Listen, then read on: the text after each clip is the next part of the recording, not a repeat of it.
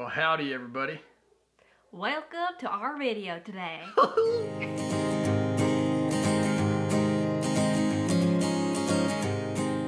Howdy. Hola. Hello. Hey.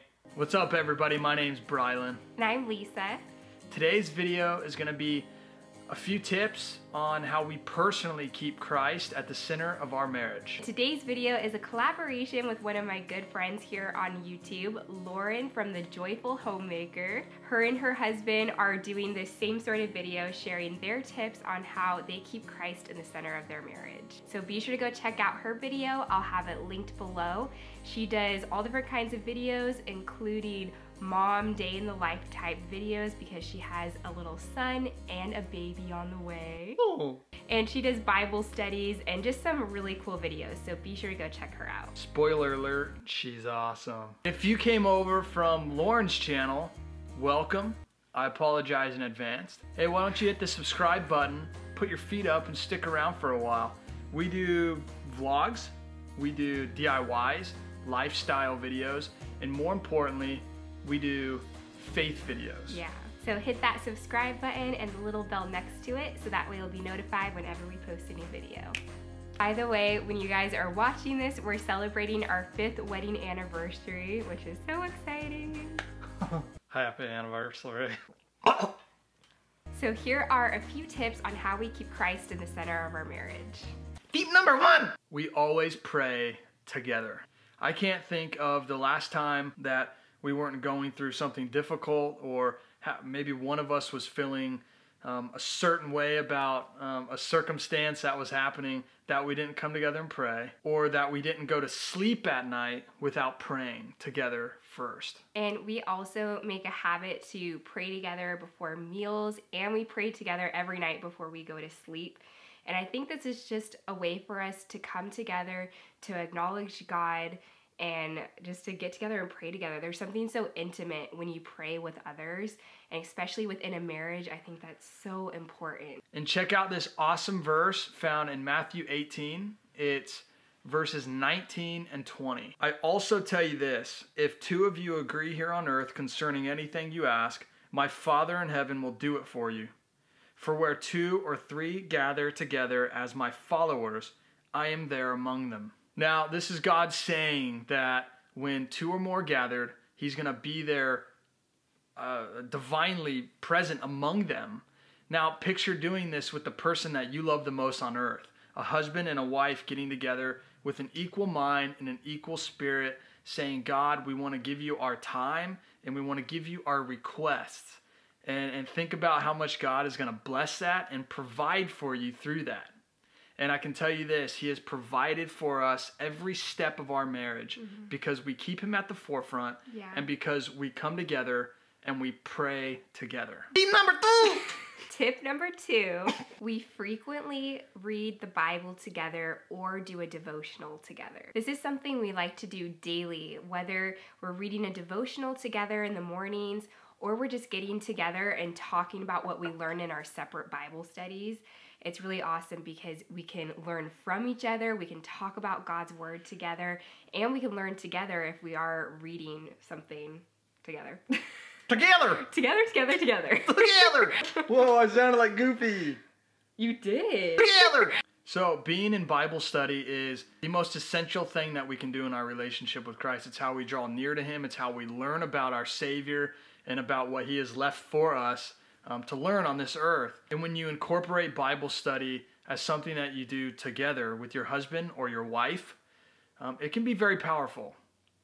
And whether it's reading a chapter of the Bible together or doing a deep devotional that incorporates Scripture, it can really do a lot on helping you both be in a place where you can keep each other accountable in what you're reading, but also to be able to say, hey, remember what we read? Let's talk about it. Or, hey, do you remember what we read? Do you remember that verse that we were going to memorize? It's just really good at helping keep you accountable, but also just doing it together. There's a bond that's formed between you when you're in God's Word together that is undeniable and unmistakable.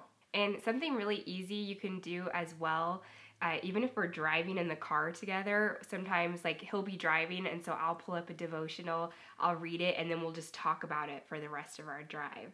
And that's something really easy that we can do together, but it gets us talking about the word. And usually whenever we read something, whether it's a passage of scripture or it's a devotional, we both tend to pick up different things. And so we'll each share what we have and learn from each other. What she say? And number three is being aware and trying to live out daily what God's word says about marriage. Yeah. And there is so much that we could say about this because there's a lot of passages about marriage in the Bible, but there is one that we just wanted to share with you guys just to give you a couple little tidbits about something that's really important. And that's found in Ephesians 5. I'm going to read Ephesians 5 verses 22 through 24, and then Bry's going to take it from there. For wives, this means submit to your husbands as to the Lord.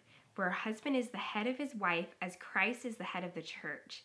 He is the Savior of his body, the church. As the church submits to Christ, so you wives should submit to your husbands in everything. So basically, we're talking about submission here, which I know in today's world, that's a scary word. It's kind of a bad word in a way. But it doesn't have to be. Submission is something we all do every single day. How dare you? We submit to our government, to the authorities. If you're in school, you submit to your teachers. We submit to our parents when we're younger. There is several different things. If you're in a workplace, you submit to your boss. So in a marriage, the husband is considered the leader and the wife submits to her husband. And this is the way that God has designed it. And one thing that really stands out to me with submission is when I submit to my husband, I'm telling God that I trust him and his plan. When I choose not to submit to my husband, I'm saying, God, no, I don't want to do what your word says and I don't trust you. Because ultimately, God is the one that's in control of our marriage. He's the one that we are giving our marriage over to. He's the one that's in control of my life. And I would much rather that he be in control because he knows what's best. Sometimes I know it's hard for us because we don't see the way things he sees them. But when we submit to our husbands, we are telling God that we trust him and that we want to obey him. Now, this by no means means that husbands are exempt from responsibility. In fact, there's probably 3 times as many verses given to husbands on the responsibility they have towards their wives. Let's check out verses 25 and 26 now. For husbands, this means love your wives just as Christ loved the church. He gave up his life for her, to make her holy and clean, washed by the cleansing of God's word. Looking at the heart of this is a form of submission. We're submitting to Christ's will for us to love our wives like he loved the church. He gave up his life for us, for the church. And we are to love our wives in the same way that we would give up our lives for them. That's powerful, and that's a lot of responsibility. And this is a daughter of Christ. This is a daughter of God. Think about, if any of you have children out there, you know how precious your children are. Now, think about how precious we are to Jesus. Yeah. How he came down here and gave his life for us, his one and only perfect life, sinless life. And he took sin upon himself. And we are tasked as husbands to take care of God's daughter.